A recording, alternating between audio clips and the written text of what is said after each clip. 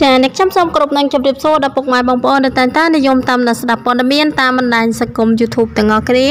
ថ្ងៃនេះដែរអ្នកខ្ញុំបានលើកយកព័ត៌មានថ្មីមួយទៀតហើយយកមកចែកជូនពុកម៉ែបងប្អូននិងប្រិយមិត្តទាំងអស់គ្នាបានដឹងដែលមានចំណងជើងថាសម្ដេចតេជោចេញបញ្ជាក់សុខភាពក្រោយទទួលរទស្សន៍បរទេសផ្សាយថាឆ្លង COVID-19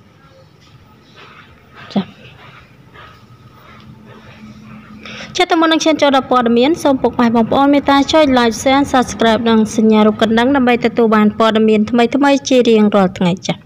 នៅលើទំព័រ Facebook ផ្លូវការរបស់មេដឹកនាំកម្ពុជាដែលនាំសន្តិភាពពេញលេញជូនជាតិកម្ពុជាសម្ដេចតេជោហ៊ុនសែននាយករដ្ឋមន្ត្រីបានបង្ហាញពីស្ថានភាពសុខភាពដ៏រឹងមាំខណៈសម្ដេចកំពុងមានវត្តមាននាកិច្ចប្រជុំរដ្ឋសភាគ្រាដែលសារព័ត៌មានបរទេសបានចុះផ្សាយយ៉ាងអកតេថាសម្ដេចបានឆ្លងជំងឺ COVID-19 ដោយសម្ដេចបានបញ្ជាក់ឲ្យពលរដ្ឋខ្មែរដឹងច្បាស់ថាមានទូរទស្សន៍បរទេសមួយបានផ្សព្វផ្សាយថាខ្ញុំបានឮប្រហែលឆ្លង COVID-19 ទៅហើយពេលនេះខ្ញុំកំពុងអង្គុយប្រជុំរដ្ឋសភានិងថ្ងៃស្អែកត្រូវចេញទៅខេត្តបាត់ដំបងដែលខ្ញុំត្រូវទៅទីនោះរហូតព្រឹកថ្ងៃអាទិត្យទី15ខែមីនាឆ្នាំ2020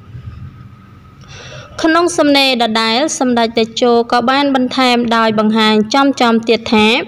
COVID-19 វាកាចសាហាវណាស់ទៅហើយតែព័ត៌មានคล้าย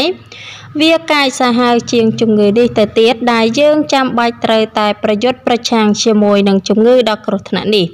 សូមបងប្អូនជនរួមជាតិចូលរួមទប់ស្កាត់ការរីករាលដាលនៅជំងឺឆ្លងនេះតាមរយៈវិធានការអនាម័យដោយចាប់ផ្ដើមពីមនុស្សម្នាក់គ្រួសារនីមួយៗភូមិនីមួយៗដើម្បីធានាថាកម្ពុជាយើងគ្មានជំងឺឆ្លងបន្ថែមទៀតលើចំនួនដែលបានឆ្លងរួចមកហើយចំនួន5នាក់ក្នុងនោះជនជាតិខ្មែរ1នាក់អង់គ្លេស3នាក់និងចិន1នាក់ដែលបានជាព្យាបាលជាសះស្បើយរួចហើយចាចាអញ្ចឹងព័ត៌មានយើងគឺមានតែប៉ុណ្្នឹងទេនឹងខ្ញុំសូមបញ្ចប់ព័ត៌មានយើងតែត្រឹមនេះសូមអរគុណសម្រាប់ការតាមដានស្ដាប់របស់ពុកម៉ែបងប្អូននិងប្រិយមិត្តទាំងអស់ចាសូមអរគុណសូមជម្រាបលា